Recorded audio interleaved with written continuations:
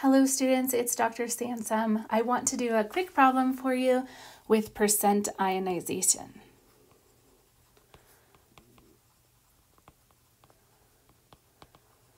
Percent ionization is something that we use for weak acids because we know that they're not completely dissociated, so we want to know to what extent are they dissociated. Obviously, one measure that we can use for this is the Ka, but it's a little bit indirect. So percent ionization is sort of a more direct way to answer that question, how much of this acid is actually dissociated. An example practice problem is that we're given an initial concentration of the weak acid, and we're also given the percent ionization. And then we want to find the Ka.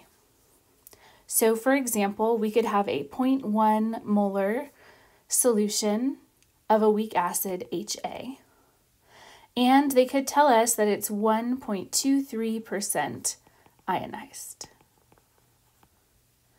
And then ask us, what is the Ka for this acid? So the first thing that we're going to do is we're going to make ourselves a little rice table.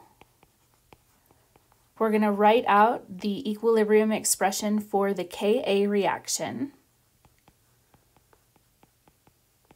which is always our acid plus water gives us the conjugate base plus H3O plus.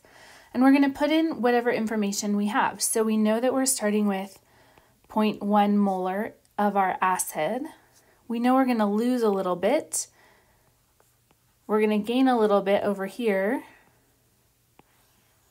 And at the end, we have these equilibrium concentrations.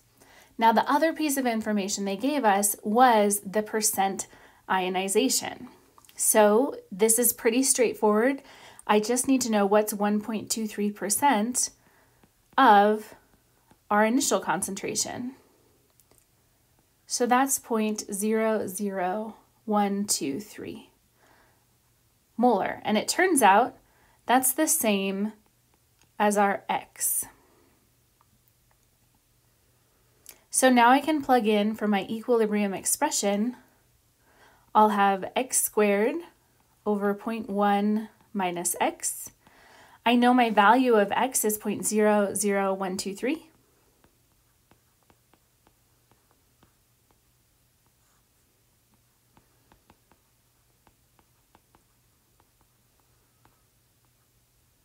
And I can calculate then my value of the Ka, and it's going to be 1.53 times 10 to the minus fifth. There are other questions that they might have asked us about this solution. For example, what's the pH?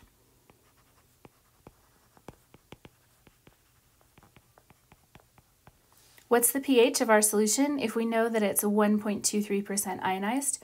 And we start with our 0.1 molar. Well, we're going to use our same X that we found over here. That's just the same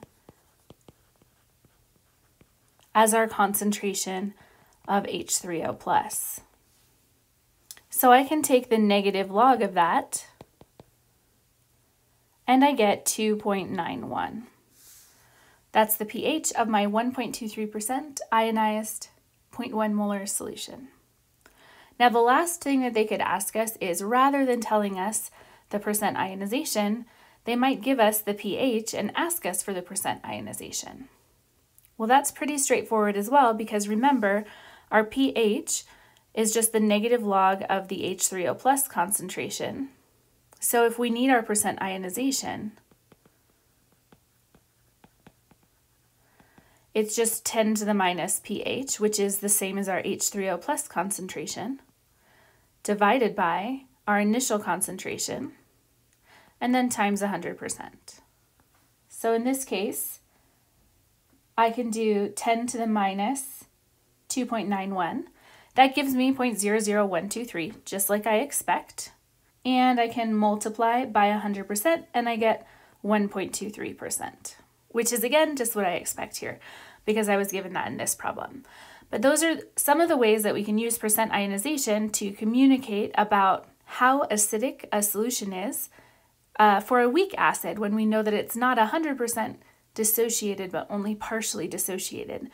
Typically, weak acids will have percent ionizations between 1 and 5%. Okay, that's all. Thank you.